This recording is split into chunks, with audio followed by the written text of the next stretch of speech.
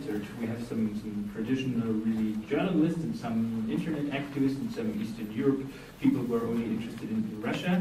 And I hope for all of you there will be something interesting this evening. In the name of Reporters Without Borders, I say a very warm welcome. And for Reporters Without Borders, Russia is always a country of special interest, as you can imagine. It's not anymore one of the most dangerous countries of the world if we take the number of killed or imprisoned journalists, because sometimes people think about Russia like that. But in our annual press freedom index, it's ranked on rank 148 out of 179, so not that high. So we tonight would like to ask a bit where this rank comes from, actually. In the past, we at Reporters Without Borders, we always tried to have a closer look on the structural problems for press freedom in Russia. In 2007, here in Germany, we published a report on regional media in Russia. Recently, we published a report on Russian television. And this actually basically is a part of our ongoing campaign before the Sochi Olympics, where we try to shed some light on the Russian media freedom reality. And television for us was very important because 90% of political information in Russia is consumed via television, but there is still some 10% and probably something more where some political discourse is happening as well, and that is amongst other media, the internet as well.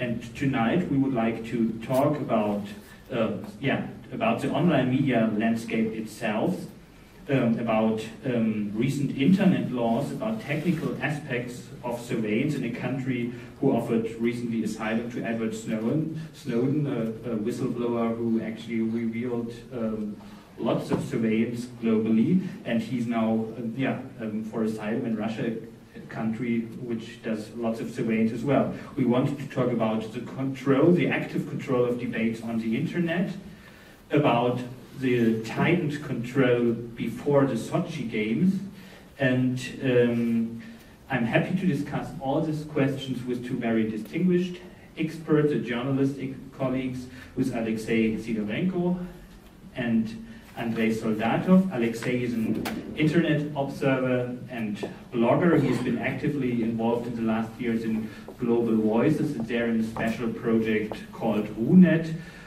actually explaining the Russian internet and Russian blogosphere for non-Russian speakers. And I think it's a very fruitful and enriching resource if you are interested in Russian internet sphere.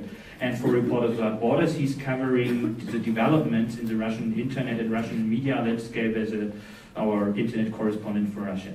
And Andrey Soldatov, he's an investigative journalist and editor of agentura.ru, which is actually one of the best sources about activities of Russian secret services, and obviously deals with lots of internet surveillance as well. He has been working for Novaya Gazeta and various international media as well.